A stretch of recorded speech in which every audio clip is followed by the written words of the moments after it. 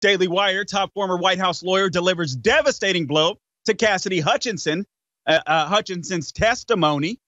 The lady just straight up lied on the bench. Former Trump White House lawyer Eric Hirschman delivered a damaging blow to Cassidy Hutchinson's testimony against former President Donald Trump on Tuesday, as he claims that he wrote the handwritten note that Hutchinson told the January 6th House Select Committee that she wrote. The note that Hutchinson claims that she wrote stated, and I quote, "Anyone who entered the Capitol without proper authority should leave immediately," close quote. The column goes on to say, Hirschman, and I'm quoting again, is claiming that a handwritten note regarding a potential statement for then President Donald Trump to release during the January 6th attack on the Capitol was written by him during a meeting at the White House that afternoon and not by White House aide Cassidy Hutchinson. ABC News reported this.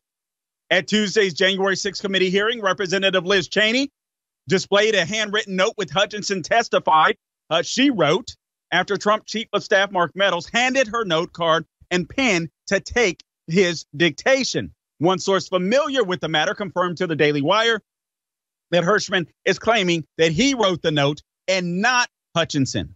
The handwritten note that Cassidy Hutchinson testified was written by her was in fact written by Eric Hirschman on January 6, 2021, close quote.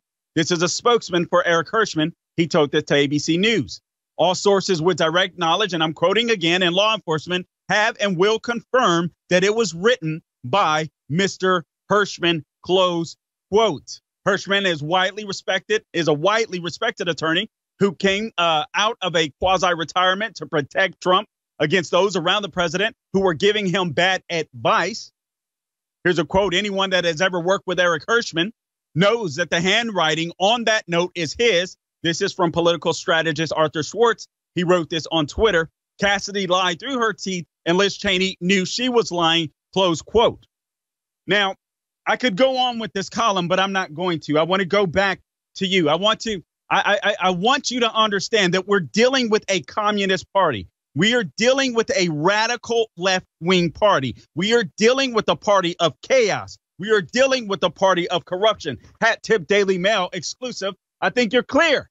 Voicemail from Joe Biden to Hunter about New York Times report on his Chinese business dealings proves he did speak to his son about his relationship with criminal dubbed the spy chief of China. Joe Biden called Hunter in December 2018, saying he wanted to talk to him after reading a New York Times story about Hunter Biden's dealings with the Chinese oil giant CEFC. Files on Hunter's abandoned laptop previously disclosed by Daily Mail show that he struck a deal with the Chinese company worth millions of dollars. The Times 2018 story pointed out CEFC's chairman Yi Jinping had been arrested in China and his lieutenant Patrick Ho had been convicted of bribery. Hunter accidentally recorded himself referring to Ho as the spy chief of China. After seeing the story online, Joe called Hunter and left a voicemail. I thought the article released online, it's going to be printed tomorrow in the Times, was good. I think you're clear. This is what Joe said to his crackhead son. The message flies in the face of the president's repeated denials that he ever discussed Hunter's overseas business dealings with his son. Guys, I got to say this too. I say the word crackhead. I really don't mean that flippantly. Sometimes I do say it out of anger. I'm not going to lie to you, all right? God has convicted me. So sometimes I do say it out of frustration. But the truth of the matter is, I believe that Hunter Biden is a crackhead because his father is corrupt. I believe they are, I believe there's a connection there. There's a connection there. This is a party of chaos that we're dealing with.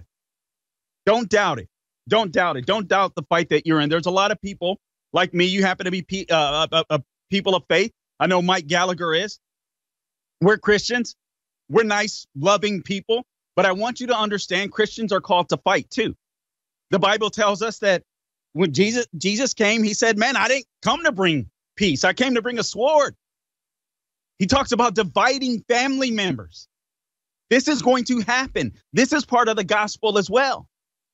This is going to happen. We have to understand this. We have to understand the moment that we're in. We have to understand the fight that we are in, and we cannot back down or we are going to lose this country, the greatest country that God has ever given man. Now is the time to step up, not to back down.